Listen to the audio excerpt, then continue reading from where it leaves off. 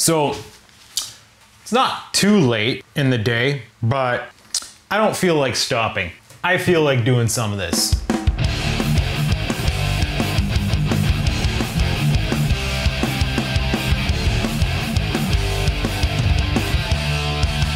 Now, one mistake I've made already is the seams here, I meant to line them up in such a way that a conduit clamp would line up with a conduit hole, but I kind of missed my mark on that. I think just drilling that in there will be good enough. We'll see. But either way, that's our challenge for right now. I want to start doing some conduit because that's what I have planned for this place. And I got a secret weapon. This guy right here, that's one of those Milwaukee pipe cutters. It's designed specifically for copper pipe, but I've modified it to cut EMT, so that's going to be interesting. These things won't cut EMT at all stock. So it has to do with how their gear and pull system, it steps and lines up with the copper pipe. 1/2-inch copper pipe is a slightly different diameter than 1/2-inch EMT. I wanted it to cut EMT. I got it cutting EMT. The only problem is if I run this thing without a piece of pipe in it, the mechanism jams up so badly, I gotta take it apart to unjam it. EMT is fun, half because I'm a computer geek and, hard tubing. Except I gotta remember how to do this. Right there, I printed out the instructions. You see, there is going to be math and equations involved in doing this. You don't just, bend her up and give her. Now, one of the first challenges is I need a junction up here somewhere to get to the lighting. So I got to figure out how to get that pipe up there. So from here to here, we're looking at about 7 inches. Here to here, 58 inches, 7 plus 58. Oh, we're starting with the math already. That's a total of 65 inches. So I'm going to start off by cutting off a piece of pipe that's about the length that I need. Because, working with a whole length of pipe is quite difficult. And because of the way my mind works, I have forgotten the number already. 65 inches. That's right here. All right, let's fire this thing up.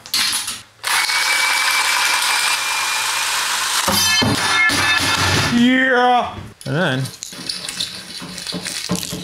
I want to make it smooth on the inside. It's the only thing about this pipe cut method.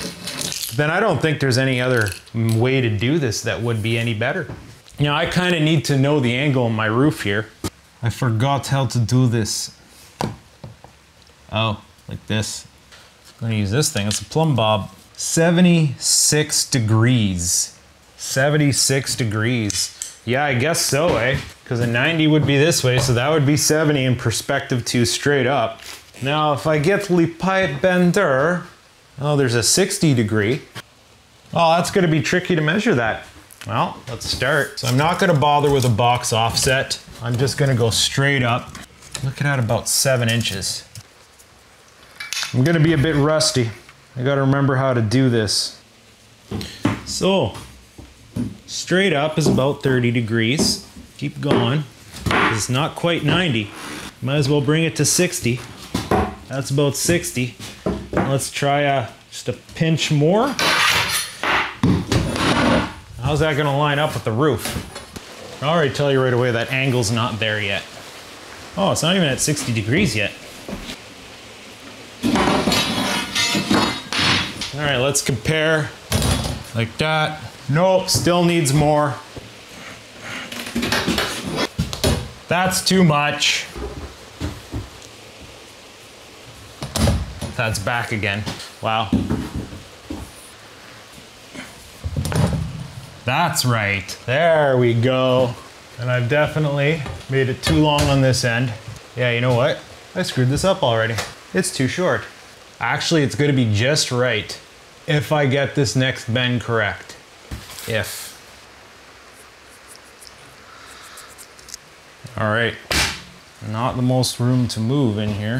Gotta make sure this is perfectly straight and in line. And I think that's just, okay, that's gonna be the opposite. What's 90 take away 76? 14 degree bend. Do we have that on here? We have 10. So if we go just over 10, just a touch more. Yeah, I think that got her. Now, if I want it here, paste it into here, and that seam there, that's going to miss my conduit hole. So what are the chances we can bend it this way? Well, I know we can. It's just a question of, do I have the skill to do it? I think I'm gonna have to go get a better measuring tape though, because this is Milwaukee. Milwaukee, your auto lock does not auto lock anymore, and it's killing my groove. This little Mastercraft should do. All right, so we want the conduit here, like that. We need to make it move over 1.5 inches. Is that what you're saying to me? No, 1.25 inches. So let me consult my documentation. Distance to obstacle, 7 inches. 7 inches divided by 0.25. Oh my, I gotta remember how this works. I guess we can start with this mark here, and then we need it to move 1.25 inches. So times 2. The second mark is gonna be at 2.5 inches. I'm like totally not walking you through what I'm doing right now. We'll try to bend it here, and then the second bend is gonna be at 2.5 inches, right here. And if I do a 30-degree offset, that should hit my mark. Can I even put this in the bender that way? Okay, that's totally gonna bend it the wrong way. That will bend it the right way. So we gotta get it down on the ground. Oh, you're gonna be that kind of dick today, eh? Again, just getting the hang of it. 30-degree bend, straight up. Now, on our second mark. And that is not gonna be possible like that. I may have created a problem for myself. Because yeah, I gotta bend this back this way. It might be too close together to do this kind of trickery. No, it's done like this. It's done like this, definitely done like this. We're gonna need something to put it up on. Trying to remember how this is done. It's so easy to mess up this kind of thing, because you got to look at it upside down and backwards. Not enough leverage on that little Peton.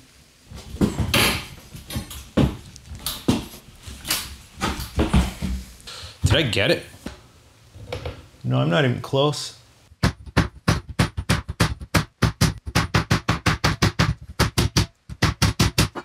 I was hoping to be more suave and graceful than this.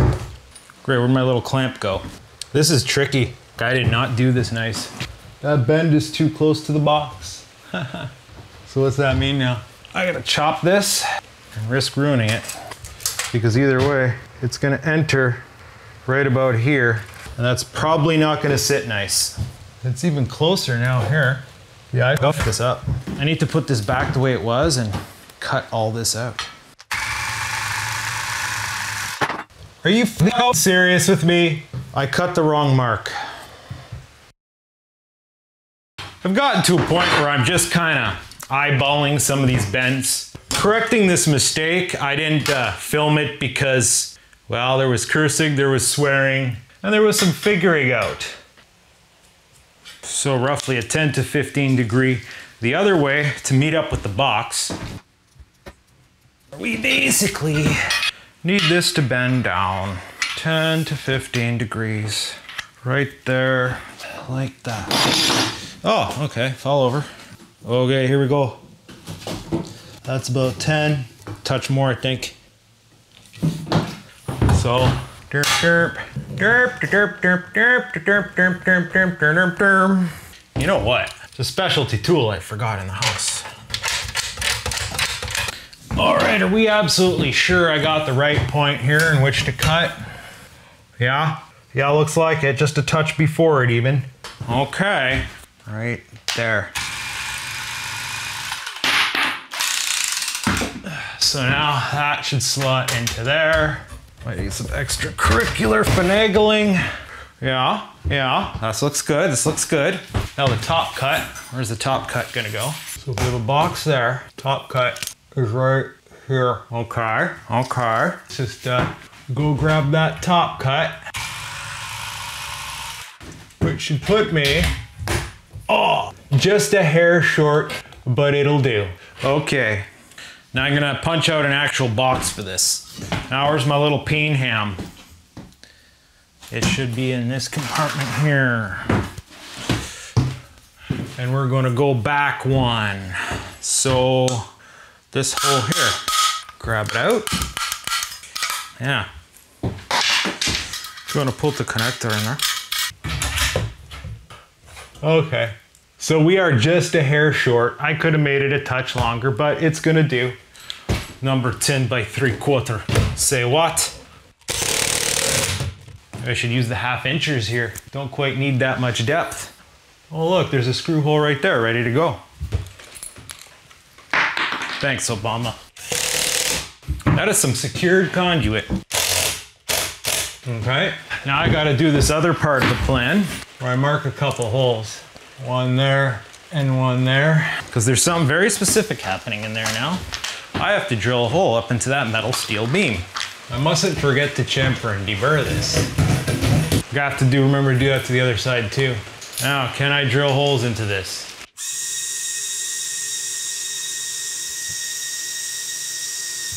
Takes some effort, and I really should have safety goggles, but yes. Yes, I can. Now I need another one. There we go. That's 2 holes. Now you might be asking, what are we gonna do with these 2 holes, sir? I'll tell you what we're gonna do. We're going to tap them.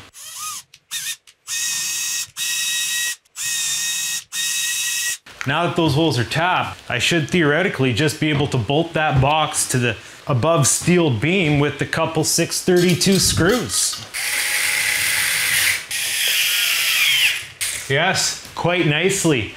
That box is not going anywhere now. We're gonna have to rearrange that. I forgot to chamfer and deburr that, so I gotta pull some of this down and just fix on it a bit. Unfortunately, I don't know if that's happening with the box in place, so yeah, just fall down. It's a good thing I remembered this. Could have been disaster installing this without the chamfering. There, it's nice and smooth now for the wires to pass through. Along with this side, yes. Which is good because it doesn't go as deep as I'd like it. So, all right, once again, we pulled it back, finished up. Now, another thing I might consider doing is sealing those holes. I'm gonna have to bust open another tube of caulking so that I can just make sure in case water does get into the center beam, it can't leak back into the electrics. All right, we officially have our first piece of conduit installed. And that junction is going to service the lighting. They're gonna strip all the way down here. Those green watts. I also need to get a conduit 5-inch stub here. I gotta figure out how that's gonna work now. Because that's pretty much the next big conduit bend I have to do. So off here, 5 inches from there is when we're gonna start our bend. And then it's gonna come down here. And then I have to do another one of those 76-degree bends downwards into a switch box. That means we also need a box offset bend. All right, let's see if we can tackle that. Now, how long of a piece of pipe you figure we need? About 16 inches, 42 inches, and 16. 74 inches. That's longer than any of the pieces I've cut off so far, so I guess we're cutting a fresh piece of pipe.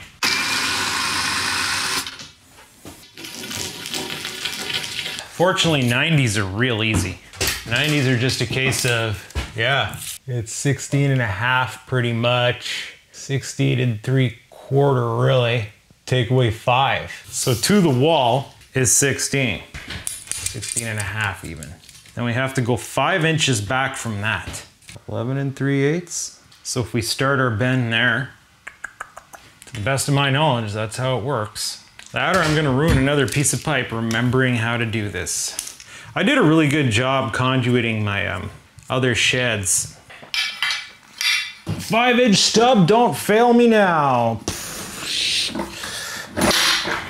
Yeah, that is correct. Of course, it's gonna be hard to measure because we ran out of space over here. Another eyeball bend. I want it to go downwards right about here, which makes sense to me. Okay. Again, 76 degrees, 40, 60, and boom. Let's try that and then make corrections from there. Oh, it needs more. It definitely needs more. Now this isn't gonna be exact. It's not gonna land 100% where I might visualize it to land, but it's gonna be close enough. I'll be able to work with it. How's that degree? I think it'll need a bit more. All right, now what do we got? Oh, we're getting there, bud. Little bit more. It's just a back and forth. You know what? That's good right there. Perfect. All right. Now this feels like it's a touch long. Question is, can I trim just the slightest bit off this end? Just to say, yeah, okay. Chamfer it. That's good. How's the other end? The other end didn't get cut. It's already good. All right, as is classic procedure, I need to punch out the holes. Need the hole here. Get a nice connector into place. Oh, we're forgetting the box offset bend. A little bit of a pain in the arse, but that's fine. For box offset bend, that is, if I remember correctly, we make 2 1/2 inch mark. And then after that, a 2 1/4 inch mark, band it all around. So the idea is it's gonna be on the wall. It needs to pivot out. Then it needs to pivot back down. So I gotta take this one, about 10 degrees, just a little burnt. And then this one, oh boy, I should have started with this one here. That's gonna blow up in my face, especially since I don't know what to do with the other end. Sometimes you can put it up like this and then just reef on it. Like that. Just a bit sloppy. There we go. So that is box offset bend. So that when box is tight to wall, it can meet it. Yeah, so that's in place. Let's pop the conduit up here. Wiggle it just a little bit. Conveniently, it looks like I'm going to be able to use these existing screws. So I should be able to move this guy. Have it fall down, because that's necessary. Robertson what? Oh, I don't know. These Robertson screws are cheaply machined. I'll just put it back in there with the conduit on. Okay, tappy tap tap. There. Now let's put a box on the wall. So, switch box. Oh, awesome. My offset bend is a little, if I put it there, I have a seam to go into. This is bugging me. I gotta bring that in a bit. Just a touch, bud, just a touch. That'll do. I gotta put it in this hole. Ooh, this is thin metal. This will be our first embankment of switches. These lock washers slip badly. Who put the lock in lock washers? Not these guys. Damn. Now these specialty tools are useless for getting inside of these boxes, but if I can maybe get it to hold this washer into place, should be able to get it this one, yeah? How about the one in the box? So, power to junction, junction to switch box. Lighting is gonna go all down here. So seen here are the green watt lights again from the Canadian Tire. And these are the ones that I want to put up in here. Now if we're lucky, these conduit punch outs will line up. Close enough. Yeah.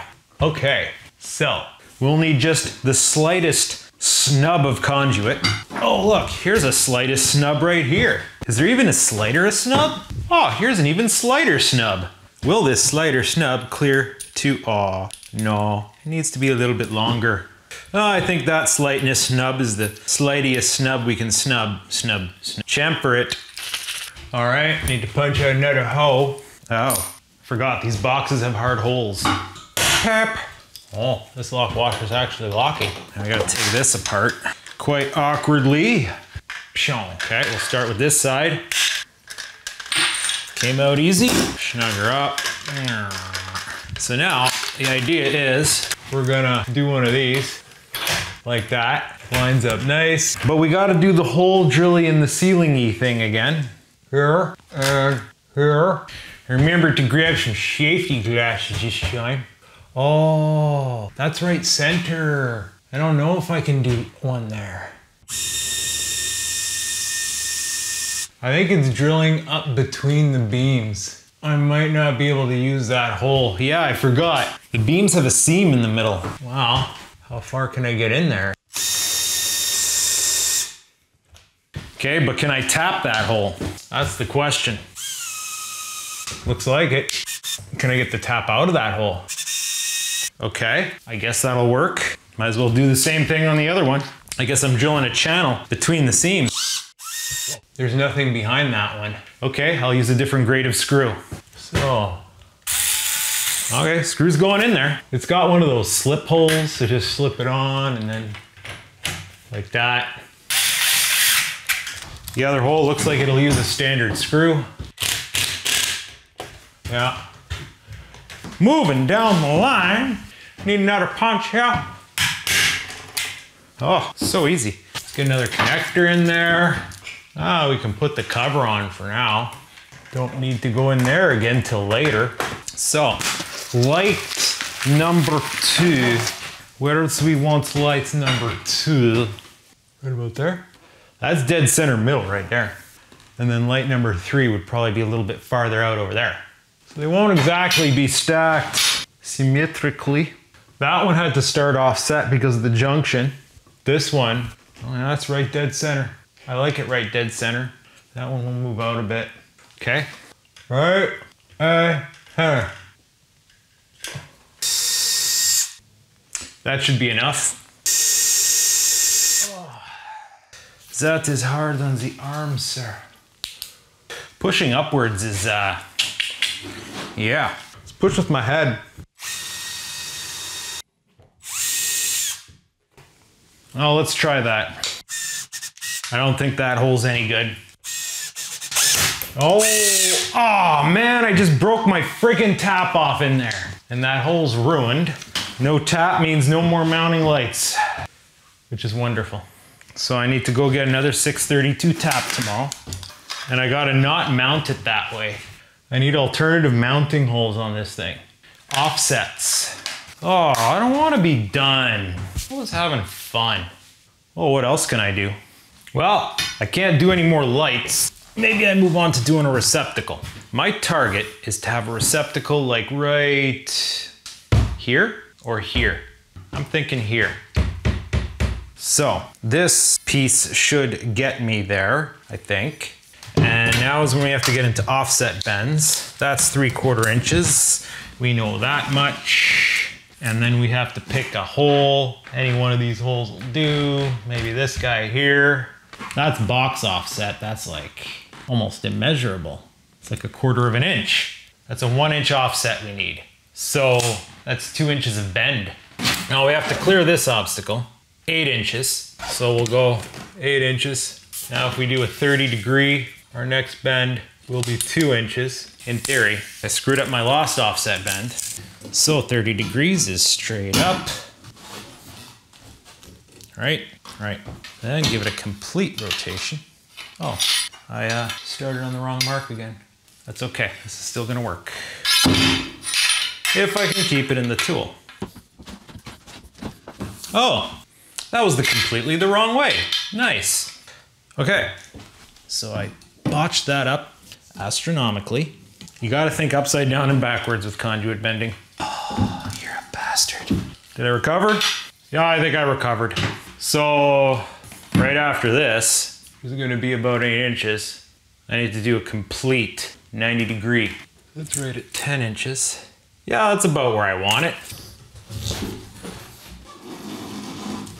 How good did I do here?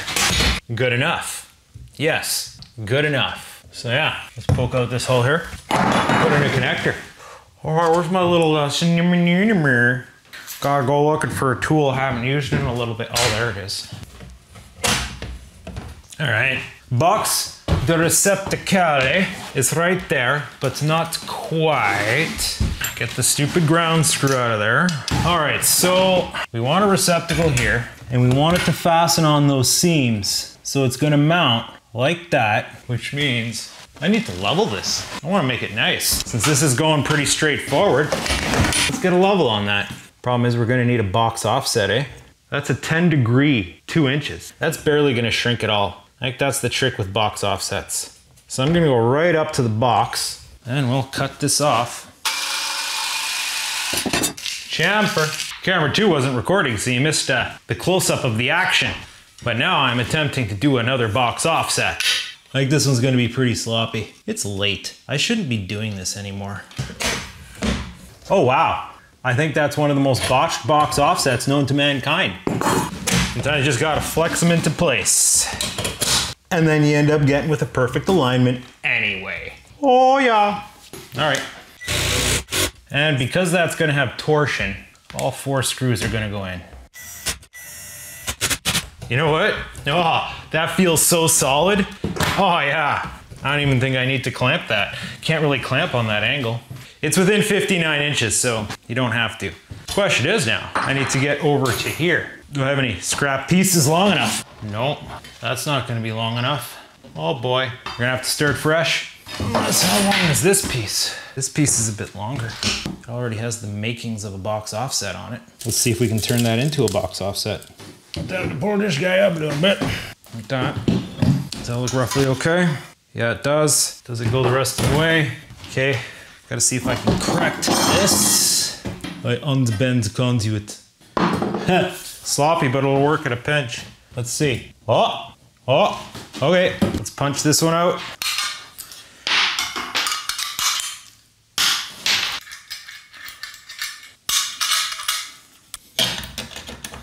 Let's see.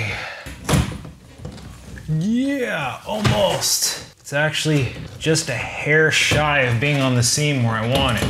If we trim down that side a 1/2 inch, we'll hit our seam. Oh, actually need a little bit more than a 1/2 inch, do we? Can we take just a little bit more off the end of that? Just a hair, just to say, yes, we can. Fitting can be fun. That looks good. I'll put some straps up. And then, finally, we grab our little specialty tool and our pair of pliers, and we'll snug up those lock nuts. All right, yeah. Now, if you look at this corner, it's a bit sloppy looking. Truth be told, this is the first piece of conduit I tried to cut to do this guy. I botched it up royally, but I was able to salvage it and straighten it out and get some nice box offsets. So now, ta-da-da. So, it's gonna come down there. It's gonna go over there, and that's 2 receptacles. I have plans to add 3 more spanning the shed, but I think that's enough for tonight. It's 1/4 to midnight. I was just in the zone, man. I love doing this. Beep. I just need to get a new tap, new mounting method to get up there, get my lights up, and then continue.